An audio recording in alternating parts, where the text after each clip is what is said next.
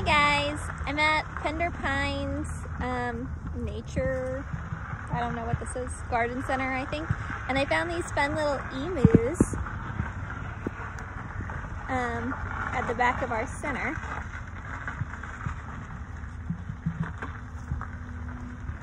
Emus are one of the very largest birds in North America.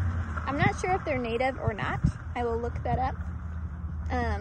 They have some very interesting feathers. They almost look like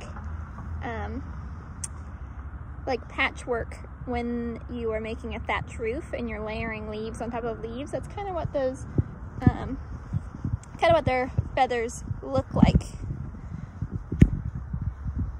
Some other interesting things that I learned is that when they lay their eggs, they, unlike normal birds, where the females would sit on them, it's actually the male's job to sit on top of an emu's egg, which is kind of interesting. Kind of reminds me of penguins. If you've ever seen like Happy Feet or any of those movies, you'll know that that is very similar to how they take care of their young as well.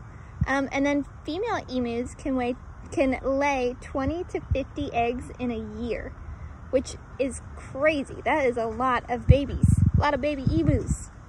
And then another really weird fact is that the eggs aren't white like chicken eggs. They're actually a dark green. Look, I'll show you. So goofy looking.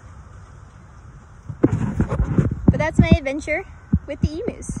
I'm gonna go look for some other animals and some other plants.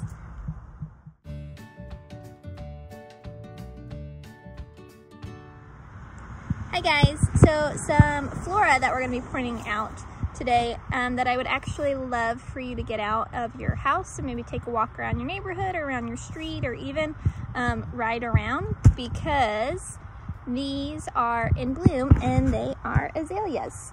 So I'm sure you have seen these flowers blooming up all over the place. There are pink varieties. There are some light pink varieties over here. Some more purple varieties.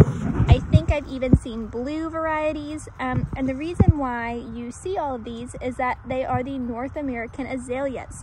They're a part of the rhododendron family. And I'm sure you've seen some rhododendrons before, the brightly colored big bushel flowers. And they bloom in the spring. There are so many azaleas in Wilmington that we actually have an azalea festival that should be coming up in the next couple of weeks. I highly doubt any of those festivities are happening, but Wilmington, North Carolina is one of the places that helps celebrate this plant, and you have seen it bloom all over probably your neighborhood, all over the cities and towns where you have maybe ridden along with your family. There's a butterfly over here, I keep looking at it.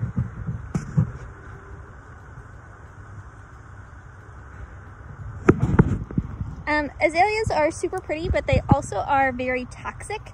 I'm not sure which part of them are toxic and if they're necessarily toxic to humans or just to animals who would munch on this plant. But a fun fact about that is back in hundreds of years ago, if you received a bouquet of azaleas from like a friend in a black vase, that was the equivalent of a death threat because they were that poisonous to humans. Kind of interesting. But what I want you to do is I want you to get out of the house, see if you can find some azaleas, take some pictures. If you have a different device, you can take pictures on that. If you have your computer, you can actually take pictures on your computer. You just got to carry it around, which is kind of unfortunate.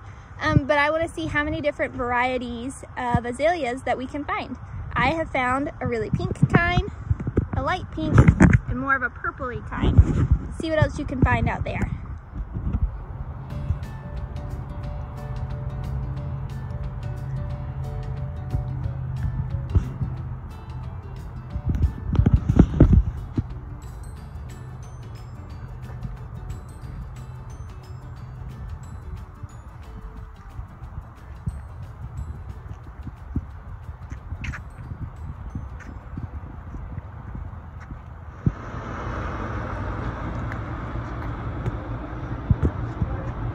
Oh my gosh, I need this, or this one. The Decisions. $500. Definitely that one.